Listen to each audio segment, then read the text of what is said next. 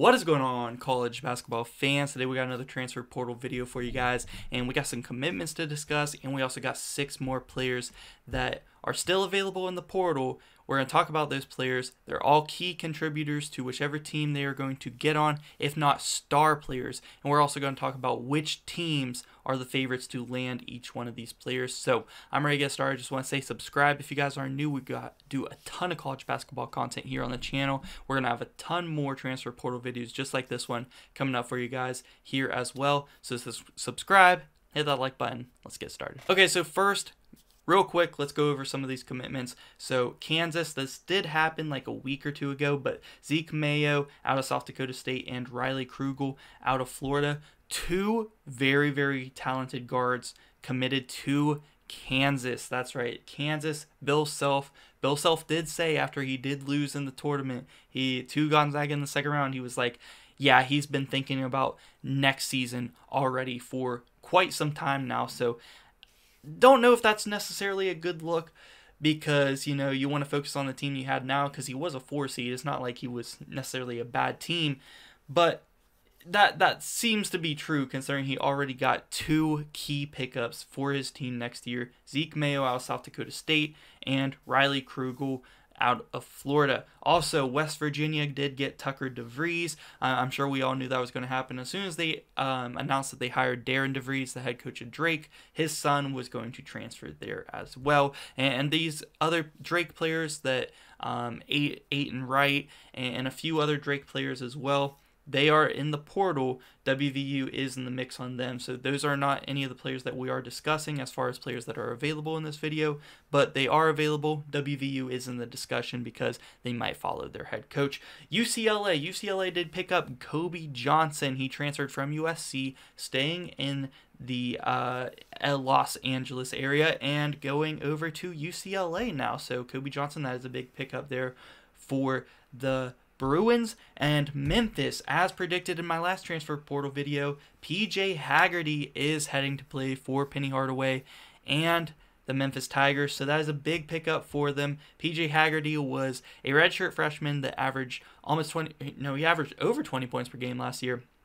Super solid player from Tulsa, transferred over there to Memphis. Kansas State, another player that I talked about in my last transfer portal video. I predicted him to go to Kansas State, and what do you know? He is on Kansas State. Another one of those shorter guards, like a 5'11 guard that is a scorer, going over to play for Jerome Tang. First it was Marquise Noel. He had an amazing run. It was Tyler Perry last year. They got him out of the portal.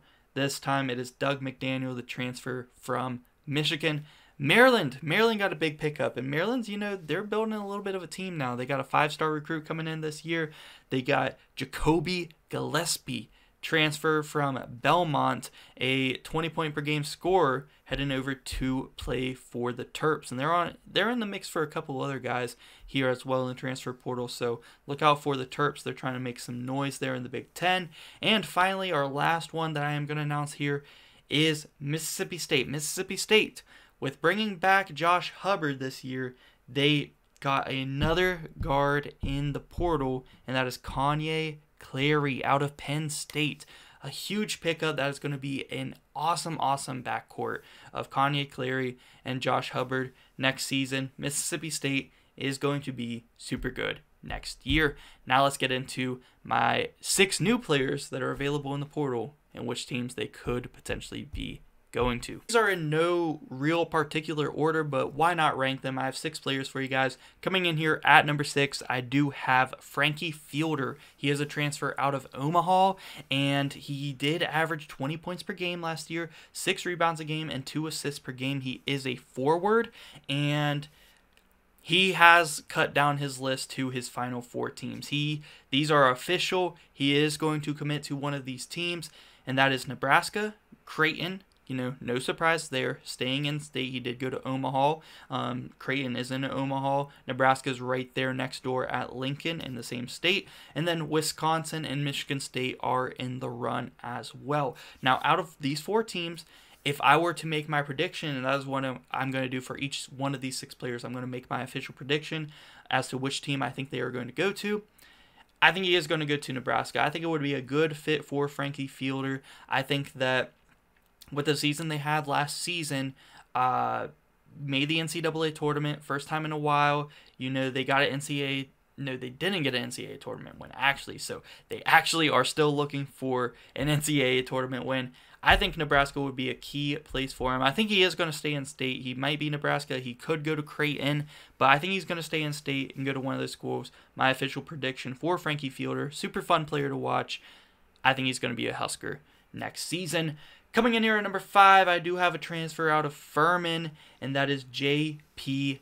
Peggs. I think he's pronounced it Peggs. I might be pronouncing his last name wrong, but he is a stud either way. 18 points per game, 4 rebounds a game, and 5 assists per game. And I'm not going to lie, it's between 2 teams. He has visited with 2 teams, or he is planning to visit 2 teams, and that is Auburn and Florida. So he is going to be playing in the SEC.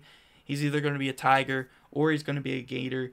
And this is a guard here that would make a huge, huge difference on either one of these teams. If I had to make a prediction, I think that he is going to head and play for Bruce Pearl and the Auburn Tigers next year. That would be my prediction here for J.P. Peggs.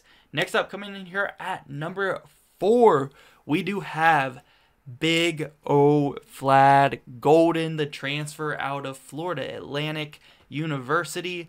And, a lot of players out of FAU have transferred out already. We got another one coming up in this list as well out of FAU. One that we're not going to mention, Elijah Mitchell. Elijah Mitchell actually entered the portal today, another solid player. But Vlad Golden has sparked interest in not only a lot of teams, but a lot of big-time programs. Averaging 15 points per game last year and 7 rebounds a game last year. He was a stud, and of course Michigan is going to be on his list because, that is where Dusty May did leave FAU to go coach Michigan. He could 100% go ahead and follow his coach.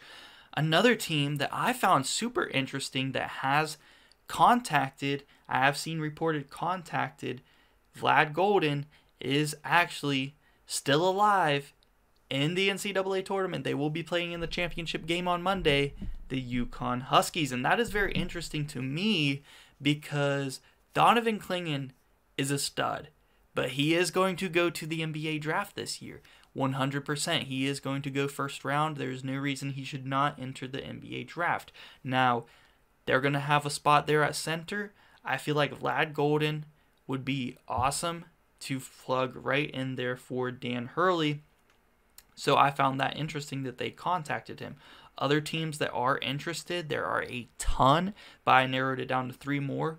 Michigan State, Marquette, and North Carolina. All 3 do have interest in Vlad Golden. I'm going to narrow it down to 2 for you guys. UConn, because I think Dan Hurley's going to go after a center. Right now, Vlad Golden might be the best center in the portal. I think UConn and I think Michigan are his top 2 right now, if I were to guess. Michigan, just because he could follow his coach up there, like I mentioned earlier. If I had to make an official prediction, I'm going to say that he does go to UConn and is the new center for the Huskies next season. Next up, coming in here at number 3, we have a transfer from a guy who really made a name for himself here in the NCAA tournament, and that is a transfer out of Oakland. And no, it is not Jack Golke. It is Trey Townsend, who did not get enough credit. I mean, a lot of people talk about Golke because he was shooting crazy, but the real reason Oakland won that game against Kentucky, and he was going off against NC State as well, was because of this guy, Trey Townsend. He averaged 17 points per game, 8 rebounds a game, and 3 assists per game. I mean, such a stud for being an undersized big. The way he can score down and rebound down low, like his positioning is amazing. So Trey Townsend, a stud. I think he's going to be playing Power 6 basketball next year, and I think he's staying in state. It's looking like Michigan and Michigan State are both showing interest on Trey Townsend, and he has also left an option out there open to returning to Oakland. So I would say those are his final 3 teams. I think he's going to stay in the state of Michigan, either at Oakland, Michigan State, or Michigan. And if I had to make a prediction, I think he might go and play for the Spartans next year in East Lansing. That is going to be my prediction. I could see it happening. He could go out of state, but the two main teams I'm seeing show interest in him are Michigan and Michigan State. I think Tom Izzo can close the deal on him. I think it would be an amazing pickup for them. Trey Townsend, Sparty on. Next up, coming in here at number 2, we have a transfer from Utah State, and that is the Mountain West Player of the Year this year. I don't know how it wasn't Jaden Ledee, but it was this guy, Great Osabor, out of Utah State. Averaged 17 points per game, 9 rebounds a game, and 3 assists per game. And yeah, he has a very close relationship with new head coach of the Washington Huskies, and that is Danny Sprinkle. So definitely a connection there, which leads me to believe he could be a Washington Husky next season. I'm going to go ahead and let you guys know that is my prediction for where I think Great Osabor is going to transfer to this season is the Washington Huskies. I think he is going to go play for Coach Danny Sprinkle once again and leave Utah State. But other teams, I'm seeing a lot of people have interest in him. Louisville is definitely up there. Louisville has been in contact with almost anybody that enters the portal. I mean, I think Pat Kelsey was actually a fantastic hire and an underrated hire. I know it's not the number one guy that they wanted, but I think it was the right choice for them. Louisville was going heavy on a ton of people in the portal. They were going heavy on Great Osabor.